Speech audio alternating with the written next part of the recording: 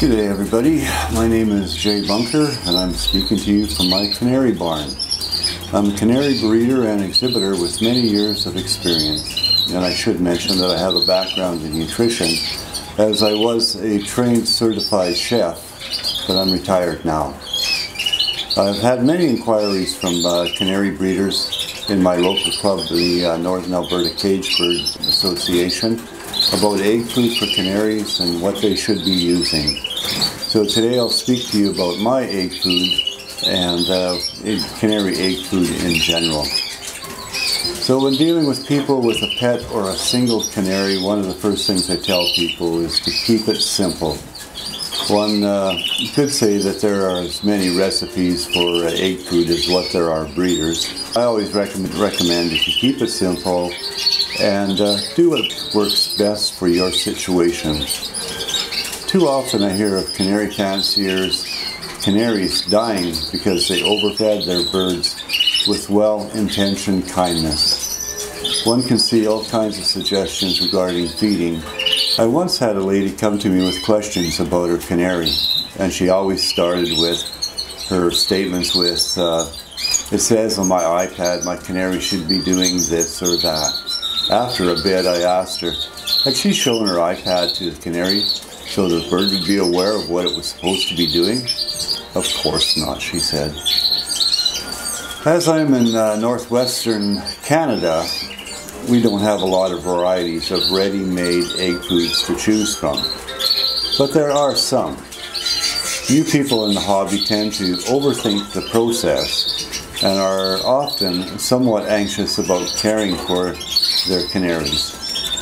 With many people having demanding work schedules, I let them know that there is ready-made egg food available at the pet shop or at the bird shops as well.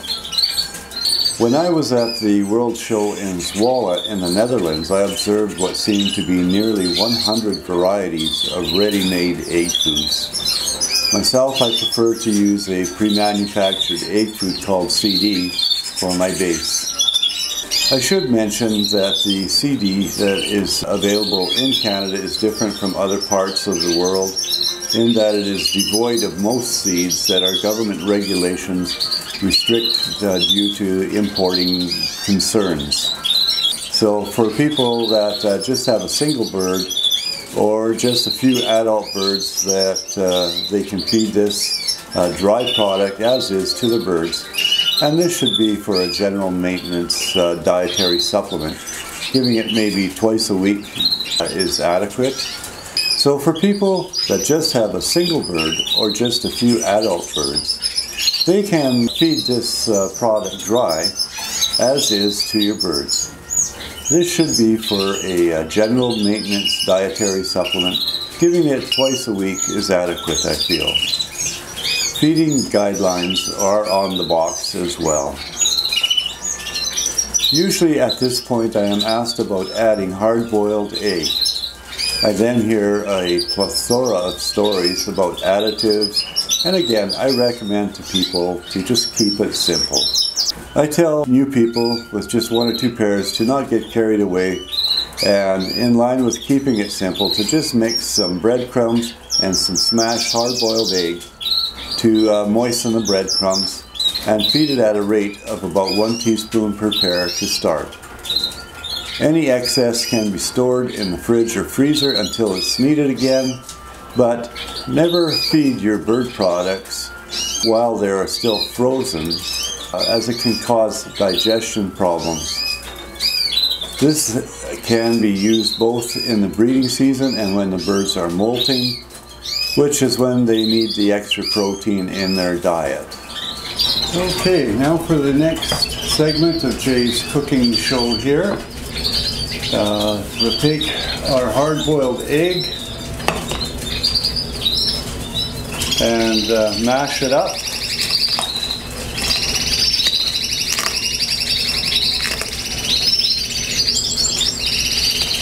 This is complete with the shell, the egg white, the egg yolk, the whole thing. The shell adds extra calcium to the bird's diet, which is essential for when they're in breeding condition. As well, it assists them with extra nutrients, especially during the molting time.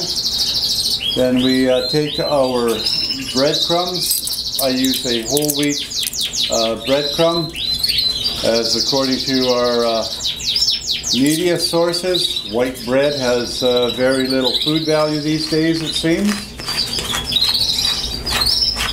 Even though we were all brought up on it and were raised well. So that's 1 tablespoon. Not bad. I would like to have it a little bit drier, so I'm going to add another tablespoon. I prefer not to have an overly wet mixture out with your birds, especially on warm days. It'll spoil and make your birds sick. I don't like taking a hard-boiled egg and cutting it in half or in quarters and leaving it in the cage until the bird is finished, the canary is finished eating it. Again, you're just courting trouble when you do that. So there you have it. It's a crumbly mix on the dry side. No need for anything else. But if you like, you can take some Niger seed and just put a little sprinkle of that in there.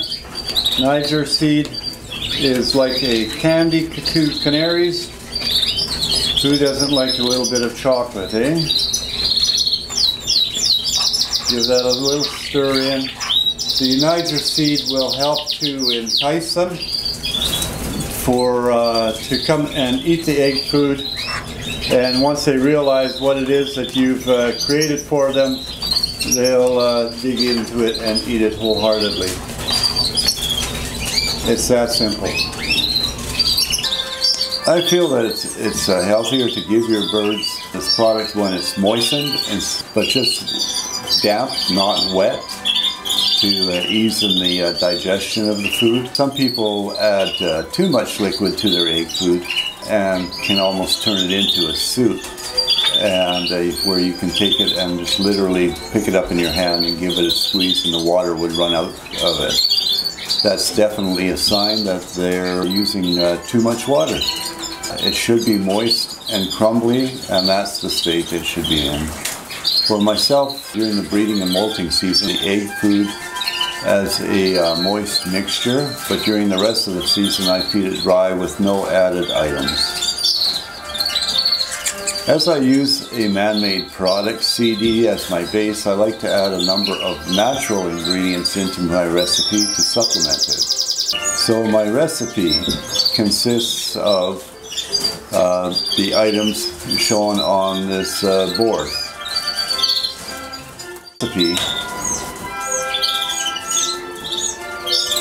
So my recipe consists of the items shown on this board.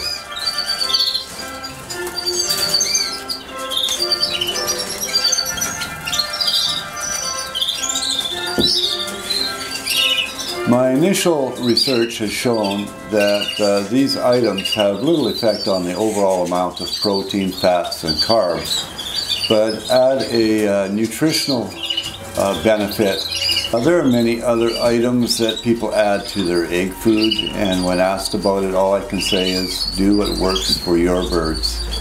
My recipe is designed with ease of digestion for the young birds while being nutritionally beneficial. Some breeders add peas, which are good. Peas are also known to help to ward off coccidiosis, which is a concern at all times. I have heard of people adding garlic or garlic oil to keep away mite at the breeding time. My feeling is that if you have a mite problem, you should deal with that first. I once used to make my own garlic oil mixture that I added to my seed mixture to supposedly help to ward off the mites. I ended up still dealing with the mites, and I had a bird room that smelled like a sausage factory.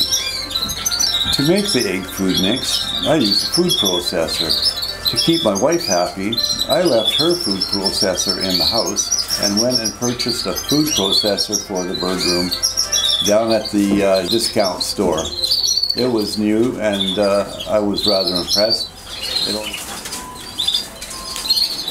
Okay, here I am with all my ingredients ready to put this together with my special $15 blender.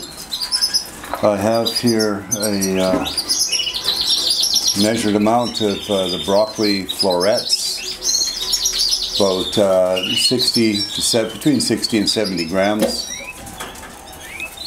And from there, peas, which have been defrosted, again approximately the same amount that end up in there as well. I have my apple here, right off of one of my trees out back, and I'll take approximately a quarter of an apple.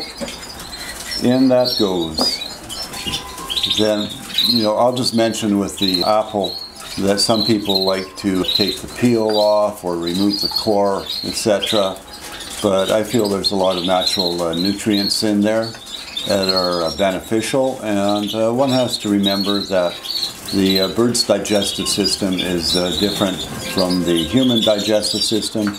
They're not going to get poisoned from the apple seeds that are in there. Years of doing this tells me that. Okay, from there I take these, I grind them up.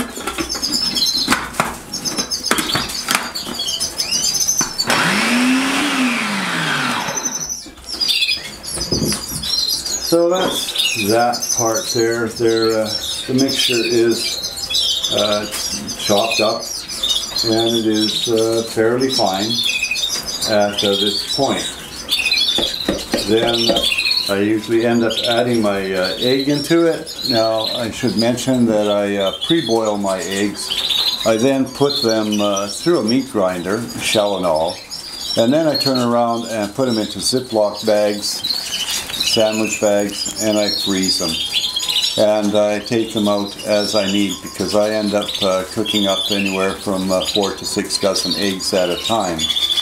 And I keep this little bag here, holds approximately 6 eggs. So it's good for me for six mixings, as it were. So I have a little bit in a bowl here. Again, this is approximately 60 grams, which is the equivalent of 1 hard-boiled egg. So that goes in. As you saw, there was a number of things in the still picture that I showed earlier.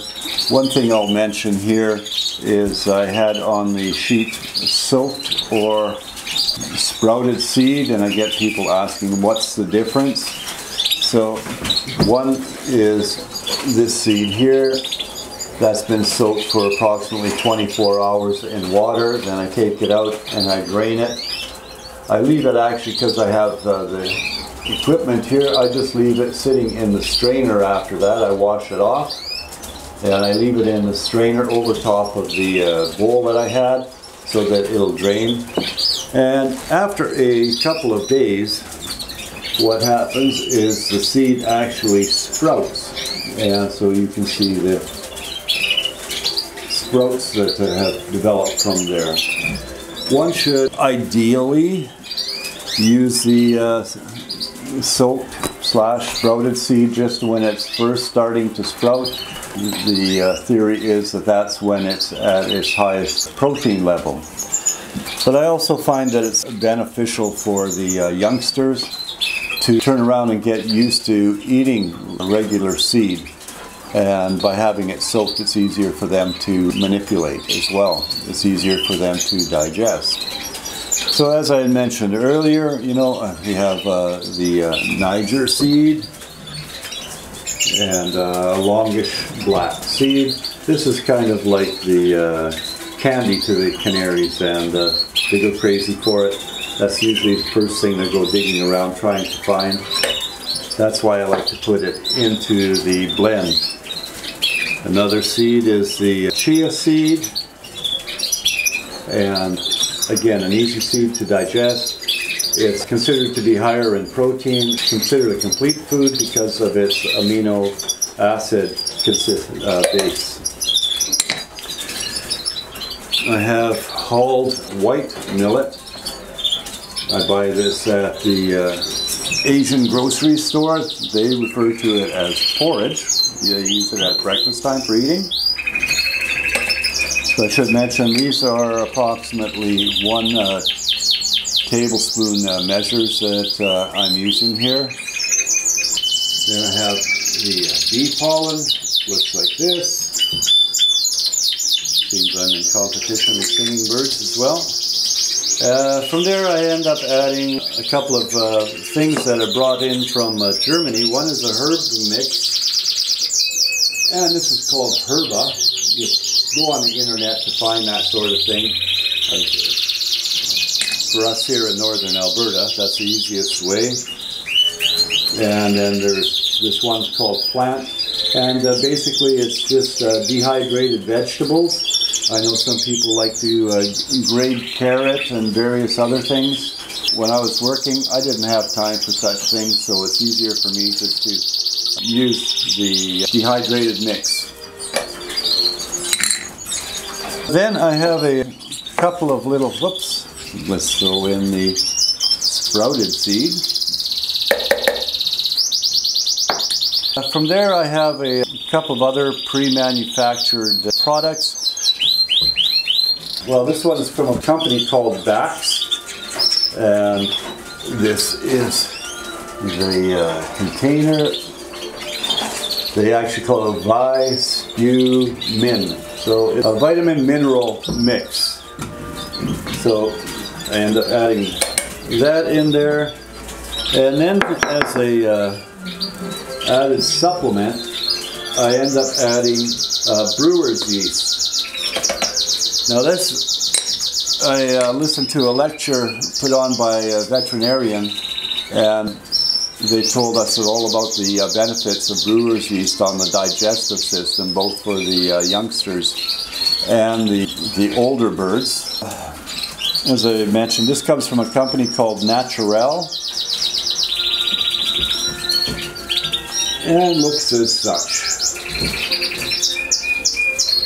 So once I have those things in the mixer, I turn around and give them a preliminary mix.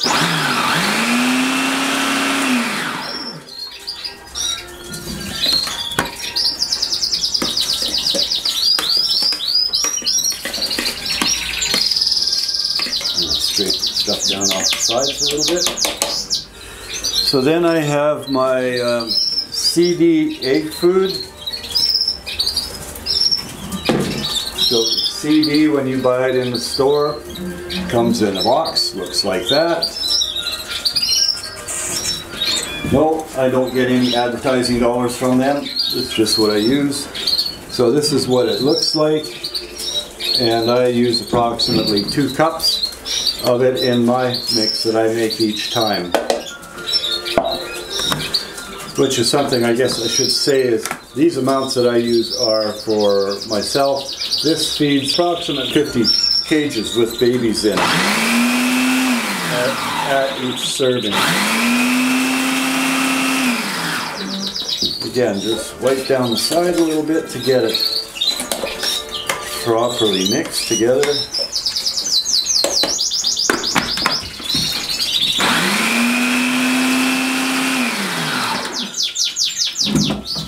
Okay, from there I turn around, throw it into my bowl, and from Blockbuster Video, no longer in existence in our part of the country, or in most parts of the world, I think.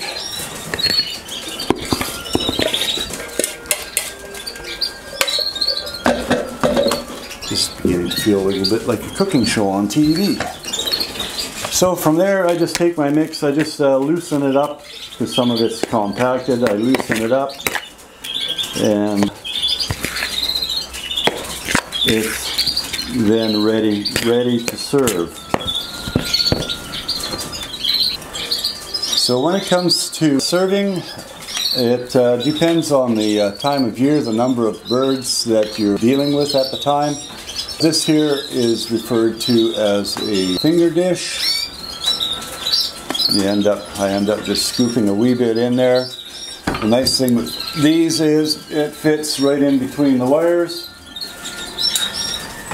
and of the cage. Done.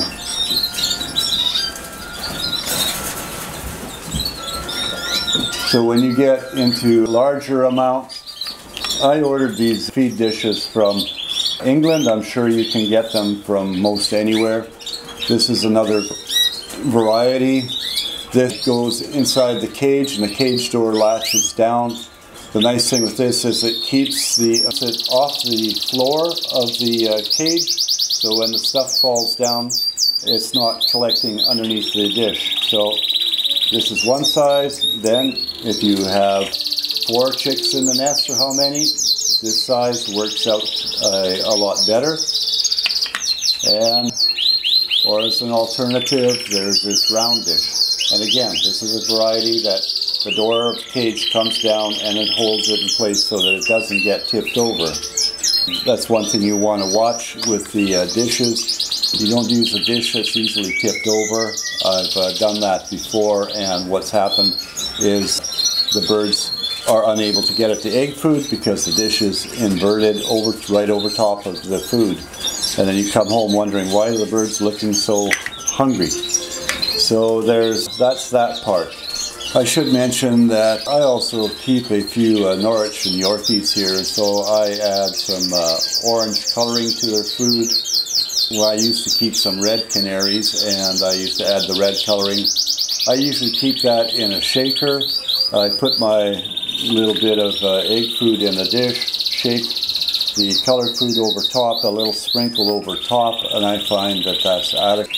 Another method is to add the paraffin red directly to your egg food, and that's usually at a rate of about 8 to 10 grams per kilo. So you would take that dry powder, throw this into a bowl, put the dry powder in, mix it all around, and that's how, and then you end up going through this process to turn around and get the color agent to your birds. Now I know that there's some people that still are of the habit, especially for their red canaries, they put the coloring agent in the water, which is all well and good, but it also means that the birds splash the water around. You'll end up with getting red color on your cages and also on your floor, so be prepared for that. So there you go. That's the basics for making your egg food regular or color. So I hope you found this of some assistance and the information is something that you can actually use. Good luck in your ventures. Bye now.